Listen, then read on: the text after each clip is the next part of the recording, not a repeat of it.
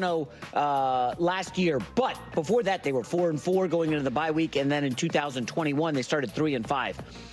All 3 years, San Fran still made the NFC Championship game. Kyle Shanahan is not banking on that, saying, I've seen teams start 0-4 and get there before.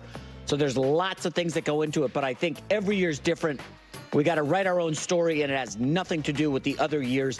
Niners have a huge game, and this is probably the biggest Thursday night game of the season since the opener, right? Chiefs-Ravens. Niners, Seahawks. Niners favored by 3.5.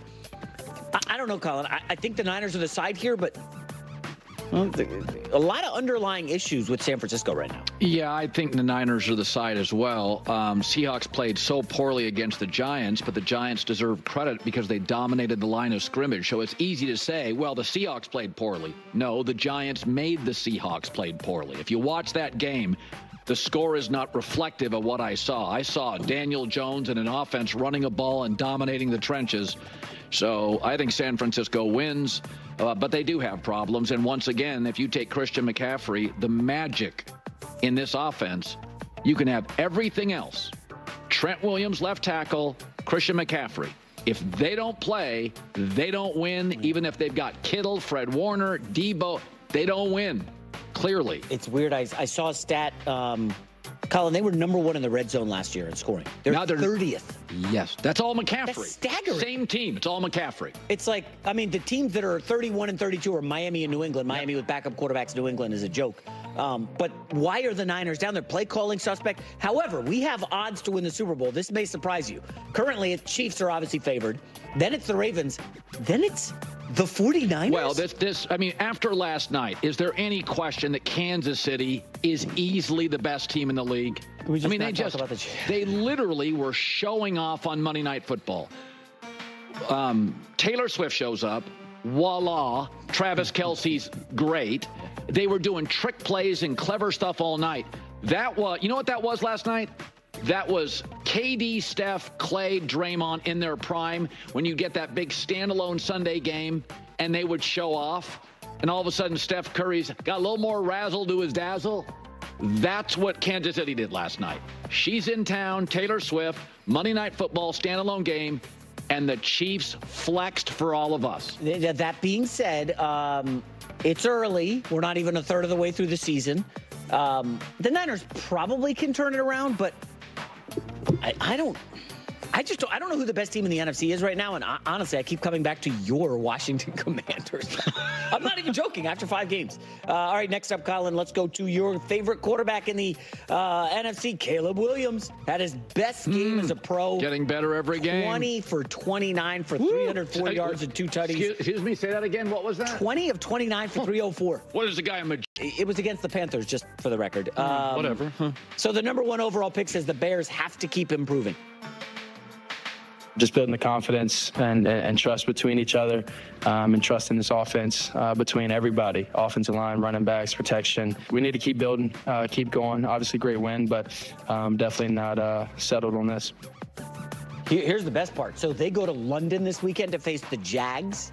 Well, that game's in London. Yeah, so we just saw one coach lose in London and get fired. I don't want to say the loser here gets canned, but Peterson, obviously, we know, has really struggled with Jacksonville. Eberflus, I guess they've won a few games, so he's probably safe. By the way, Caleb Williams, when the season ended, spent some time, I'm told, over in Europe. Familiar territory. Oh, come on. The favorite and familiar territory. I like Chicago as one of my favorite bets this weekend. Really? I'm going to have to... I mean, Jacksonville played with their food and almost lost that game. Here they're showing me it's -2. I don't see it on the screen, but Bears by 2, you like... Oh. It's one of my favorite bets of the weekend. Who's the best quarterback in that game? Caleb Williams. Unequivocally, huh? Trevor Lawrence just had the best game of his career against the Colts. If you could take one to run your franchise tomorrow, what would you do? Ooh. Caleb, by the way, is basically cheap for 4 years, and you have to consider that. There's no, and by the way, Trevor Lawrence is expensive and has been beat up. Well, I need to talk to Trevor Lawrence. By the way, we didn't get to it yesterday because there was so much happening. But Trevor Lawrence got in a little altercation with Gabe Davis. So Trevor Lawrence finally showing some fire on the sideline as the team was reeling there. Gabe Davis had a bad turnover. But if I see more out of Lawrence, I think I could still take him over Caleb. I mean, we like Caleb. But I'm not saying I don't like Trevor Lawrence. I think Caleb is a spectacular talent who for 4 years is inexpensive, and I got no injury history. Yeah, you got to consider that. They can't just be, I like the way he throws a ball. What are you doing to my salary cap? Are you available on Sunday? I'll take Caleb. My final story is Davante Adams remains a Raider despite all of the trade rumors. Head coach Antonio Pierce ignored questions last week about the situation, and he's not answering them now. Here he is at the podium. I don't know. I think I got to ask Davante that. What is the latest with that? It's status quo. All right. He hasn't been traded. Give me a sleeper. We thought that it was going to be the Ravens Friday with the whole Edgar Allan Poe thing. You got any sleepers out there for Davante? I can't see how the Jets go for him. I just talked to somebody Sunday. He said because of his age and what he's going to cost, it's not a first-round pick, and it may not be a second. It could be a third. And then like third and a sixth or third and a later pick. Ooh, so the Raiders spent at least a first-round pick on him to get him from Green Bay. Might have been two. And now they're going to get a third. Ooh, that's not a good ROI, huh? Oh, typical Raiders running a good business. Well, come on now. They have new people running the show. It's a new day. That's right. Your buddy. Apologies, Tom.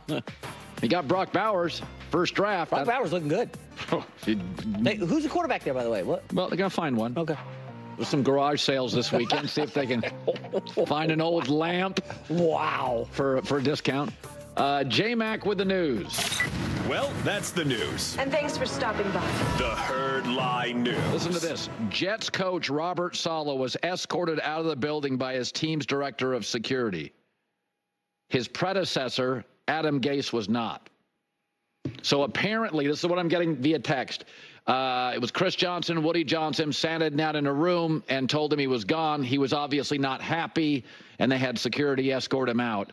I mean, there's definitely some alpha. I mean, he's got a lot of, Saleh's all guy. And that's great, by the way. I think the interim guy, defensive guys usually, lead with a little bit of that. Offensive guys tend to be kind of, they're the clever guy. They're a smart guy in the building. The offensive guy, he's the guru. And the defensive guys, the Greg Williams guys, Jim Schwartz, there's a physical presence. I get it. I do think Saleh's undoing is the podium. And you think that's ridiculous. I've been saying this for years. The hat on backwards theory. There's two moments during the week at the podium. The coach after the game and the quarterback on Wednesday. They're different than every other interview. When you do that quarterback thing on Wednesday and you have the $10 million bank sponsor behind you and the owners making sure, Century Bank is getting love, you got to go in there and be a grown-up. Don't start fires. Put them out. I love Baker, but he was starting fires, not putting them out in Cleveland. And that's why I always say, you get the hat on forward, be an adult. This is a big, big press conference, the one that counts. Nobody really judges players after games. These are warriors. They're playing. They get emotional. But a coach has to be very careful after games. Be careful. It's the messaging. Saleh could be a little sloppy. That cadence comment ticked off Aaron Rodgers. My guess is Chris and Woody Johnson, who flew their Gulfstream all the way to Malibu to meet with Aaron Rodgers and beg him to be the quarterback, right? Aaron had some options. They begged him to be the quarterback. I can't believe they just sprung this on him. Hey, Aaron, did you hear the news? What? Look, it's on television. Saleh got fired. Nah, that's not the way it works. Not the way it works. Also, something to consider, is the Jets a good job? I want to throw this out there because when the Chargers were open, many of you said, oh, Spanos, Chargers. I'm like, left tackle, Bosa, Justin Herbert, great stadium revenue, live in Los Angeles for free agents. Chargers was the best opening. Okay, so I'm not saying it was the Niners, but that was a great opening Chargers now spend money. They've got a new facility. The stadium's great. Pro athletes love Los Angeles. Left tackle, quarterback, Bosa on the roster. Like, that's good. That's good. You need some new weapons. They get rid of Keenan, Mike Williams. You can draft those. They already got one kid from Georgia, pretty good. Is the Jets a good job? Some thoughts on that next. Promises to be a month of tricks and treats. And, of course, touchdowns. DraftKings Sportsbook, an official sports betting partner, the partner of the NFL. #1 place to bet touchdowns. Bet on something simple. If you've never done it before, bet on a player scoring a touchdown. Here's a reason